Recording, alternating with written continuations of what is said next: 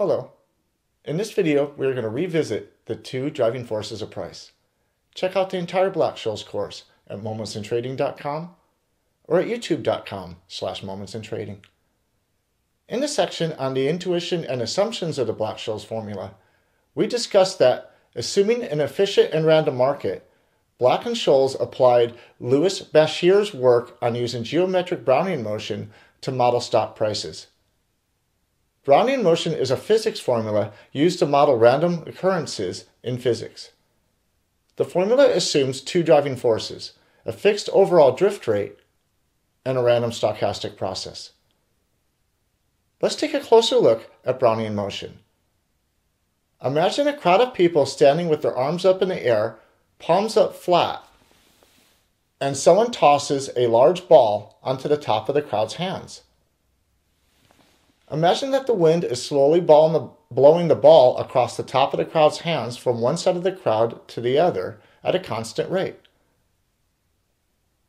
If the crowd does not move their hands, the ball will just slowly drift across the top of their hands slowly from one side to the other from the constant wind force blowing it. However, if the crowd randomly moves their hands around at a constant speed, the ball will still drift across the crowd, but two things will happen. The first is that the ball will now move around in a random motion. Before there was one driving force, and the path was predictable. The ball was blowing in a direct path across the crowd. Now there are two driving forces, the constant wind force blowing the ball across the top of the crowd.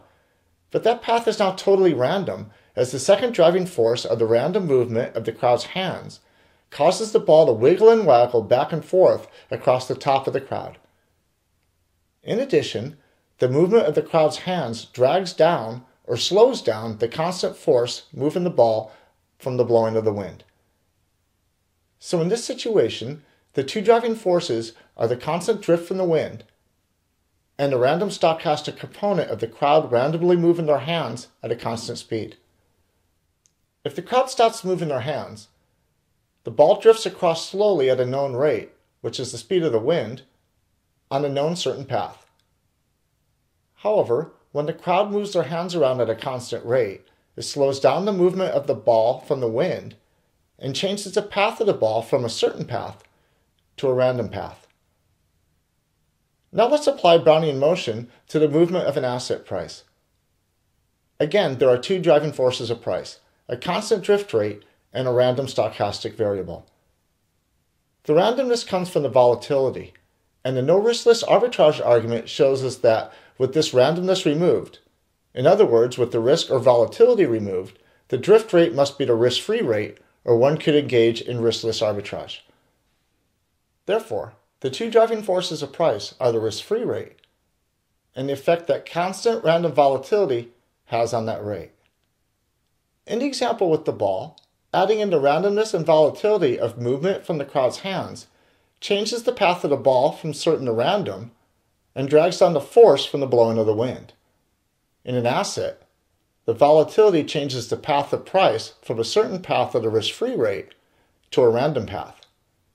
In addition, volatility drags down the risk-free rate to a lower value. In other words, volatility erodes returns. The constant random movement of the crowd's hands slowed down the force of the wind blowing the ball. The volatility of the periodic daily returns erodes the risk-free rate. We'll cover this more in later videos, but it turns out the rate that volatility erodes is half of the variance over time. Drift rate with the risk removed, a certainty of the risk-free rate over time. Drift rate with the risk included, a probability distribution curve with the mean of the risk-free rate minus half of the variance over time. Return erosion from volatility will be the subject of our next video. See you then.